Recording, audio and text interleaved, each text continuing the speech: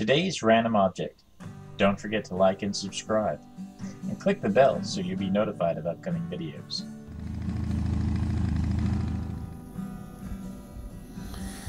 The glow of a flame is complex. Black body radiation is emitted from soot, gas, and fuel particles, though the soot particles are too small to behave like perfect black bodies.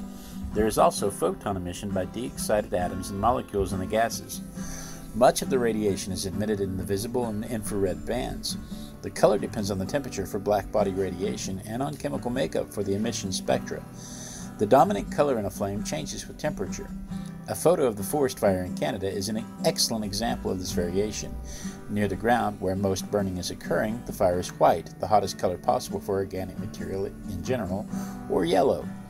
Above the yellow region, the color changes to orange, which is cooler, then red, which is cooler still. Above the red region, combustion no longer occurs, and the uncombusted carbon particles are visible as black smoke.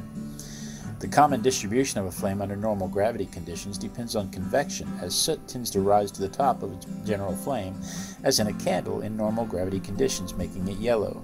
In microgravity or zero gravity, such as an environment in outer space, convection no longer occurs, and the flame becomes spherical, with a tendency to become more blue and more efficient, although it may go out if not moved steadily, as the CO2 from combustion does not disperse as readily in microgravity and tends to smother the flame.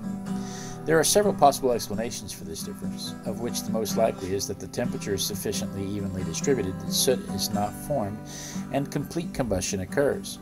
Experiments by NASA reveal that diffusion flames in microgravity allow more soot to be completely oxidized after they are produced than diffusion flames on Earth because of a series of mechanisms that behave differently in microgravity when compared to normal gravity conditions. These discoveries have potential applications in applied science and industry, especially concerning fuel efficiency.